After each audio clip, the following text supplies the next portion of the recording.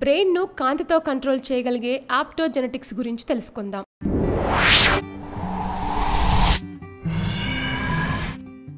మానవ మెదడు సృష్టిలో ఉన్న అన్ని జీవరాశులను తన కనుసన్నలతో మనిషి కంట్రోల్ చేయగలుగుతున్నాడంటే దానికి కారణం దేవుడు మనకు ప్రసాదించిన అమోఘమైన వరం మన బ్రెయిన్.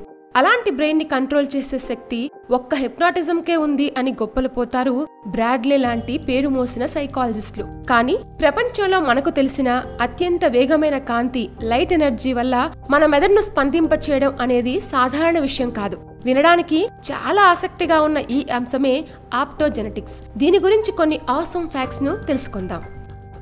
ఆప్టోజెనెటిక్స్ అనే గ్రీక్ పదానికి అర్థం visible manipulation of organism behaviour, అంటే జంతువు లేదా మనిషి ప్రవర్తనను మన కంటికి కనిపించేలా చేయడం అని. ప్రకృతి పరంగా సృష్టించబడ్డ లివింగ్ టిష్యూ జీవ కణజాలాన్ని ఆధునిక పద్ధతుల ద్వారా మనకు నచ్చిన విధంగా ప్రేరేపించటం.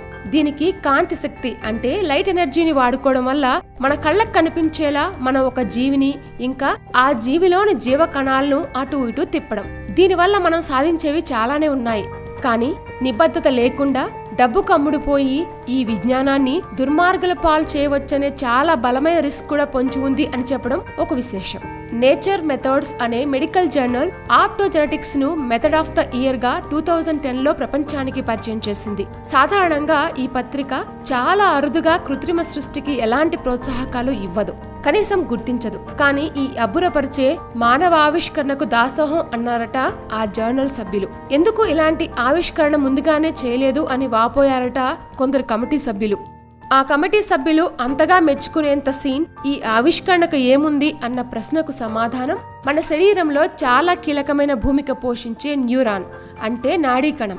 దీన్ని నియంత్రించగల శక్తి ప్రపంచంలో ఒక్క మానవ శరీరానికి తప్ప 1000 సూపర్ కంప్యూటర్స్ కూడా ఉండదు. సుమారు 2 లక్షల మంది ఒకేసారి కొన్ని కోట్ల సార్లు అరిస్తే ఎంతటి సౌండ్ ఎనర్జీ సృష్టించబడుతుందో అంతటి శక్తికి సుమారు 2000 ఇంతల శక్తి కావాలి ఒక న్యూరాన్ ని కదిలించడానికి. కానీ ఆ పనిని లైట్ కొన్ని మిల్లీ సెకండ్లోనే చేయగలిగింది అని శాస్త్రవేత్తలు తెలుసుకుంది ఆప్టోజెనెటిక్స్ వల్లే. అందుకే ఈ ప్రక్రియకు అంతటి విలువ నెలకొంది సైన్స్ సమాఖ్యల్లో. ప్రోటీన్స్ అంటే మాంసకృతులు, ఇవి శరీర ఎదుగుదలకు చాలా ముఖ్యం. మెదడు అనే అంగం సరిగ్గా పనిచేయాలంటే దానికి చాలా ముఖ్యమైన బాడీ బిల్డింగ్ ప్రోటీన్స్ అవసరం. దాన్ని నియంత్రించగల శక్తి కేవలం ఆహార పదార్థాలకు ఇంకా మందులకు మాత్రమే ఉంటుంది. కానీ ఆ బ్యారియర్ను బద్దలకొట్టింది ఆప్టోజెనెటిక్స్ వ్యవస్థ. డగ్ టిషర్ మరియు Orion D వైనర్ the university of California San ఫ్రాన్సిస్కోకు చెందిన ఈ శాస్త్రవేత్తలు ఆప్టోజెనెటిక్స్ ను మొదటి దశ అంటే గ్రీన్ ఫ్లోరోసెంట్ ప్రోటీన్ GFP అని అందుకే అభివర్ణిస్తారు. వారి ఉద్దేశం ప్రకారం ఆప్టోజెనెటిక్స్ ప్రక్రియ వల్ల మెదడులో దాగున్న కొన్ని ప్రోటీన్స్ ఉత్తేజింపబడతాయి తప్ప అందరూ అనుకుంటున్నట్లు ఇది సైన్స్ సృష్టించిన పెను విప్లవం ఏమీ కాదు అని. పార్కిన్సన్ డిసీజ్, శరీర భాగాలు చచ్చుబడిపోవడం, దీనివల్ల నడక చాలా కష్టమవుతుంది. ఈ రోగం బారిన పడిన వారిలో పెనుమార్పును సృష్టించగల శక్తి ఆప్టోజెనెటిక్స్ కు ఉందని అభిప్రాయపడ్డారు కొందరు న్యూరాలజిస్టులు.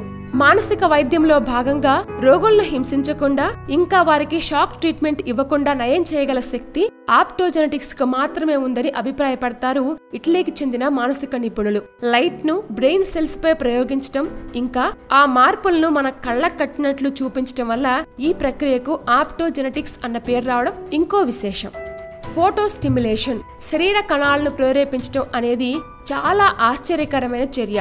దీనిని ఆప్టోజెనెటిక్స్ ప్రక్రియ సాధించడంతో బెస్ట్ సైంటిఫిక్ అవార్డును సొంతం చేసుకోగలిగారు ఆ విభాగంలో పనిచేసే శాస్త్రవేత్తలు. 1999లో యూనివర్సిటీ ఆఫ్ కాలిఫోర్నియా ఇన్ శాండిగోలో మొట్టమొదటిసారిగా ఆప్టోజెనెటిక్స్ గురించి తన లెక్చర్లో వినిపించిన ఫ్రాన్సిస్ కర్క్కు ఈ అవార్డు అందించడం సరైన విషయం అని చెప్పిన ఆ శాస్త్రవేత్తల దాతృత్వానికి కరతాళ ధ్వనులతో అభినందించారు ఇంటర్నేషనల్ సైన్స్ సబ్మిట్ కు హాజరైన పెద్దలు.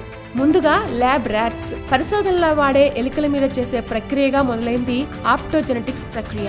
రాటిస్ నార్వేజికస్, బ్రౌన్ ర్యాట్, అల్బీనో, లాబొరేటరీ ర్యాట్ లాంటి కొన్ని జీవుల మీదనే ఈ ప్రక్రియను ప్రయోగించారు శాస్త్రవేత్తలు.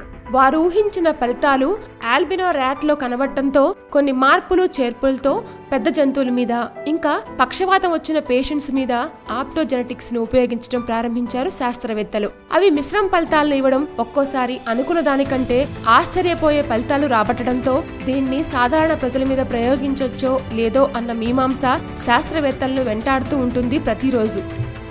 బయోసెన్సార్స్, న్యూట్రల్ ట్రాన్స్మిటర్స్, సబ్డర్మల్ ఇంప్లాంట్స్ లాంటివి మనలో చాలా మంది హాలీవుడ్ సినిమాల్లో లేదా వీడియో గేమ్స్ లో విన్న పదాలుగానే చూసుంటాం. కానీ వాటికి ప్రేరణగా నిలిచిన పద్ధతి ఆప్టోజెనెటిక్స్ గురించి న్యూరాలజీ రంగంలో వారికి తప్ప ఇంకెవరికి ఆ విషయం అర్థం కాకపోవడంతో మాస్ మీడియాల్లో, సినిమాల్లో దీని గురించిన విశేషాలు తెలుపుతున్నారు శాస్త్రవేత్తలు ఇంకా ఫిల్మ్ మేకర్స్.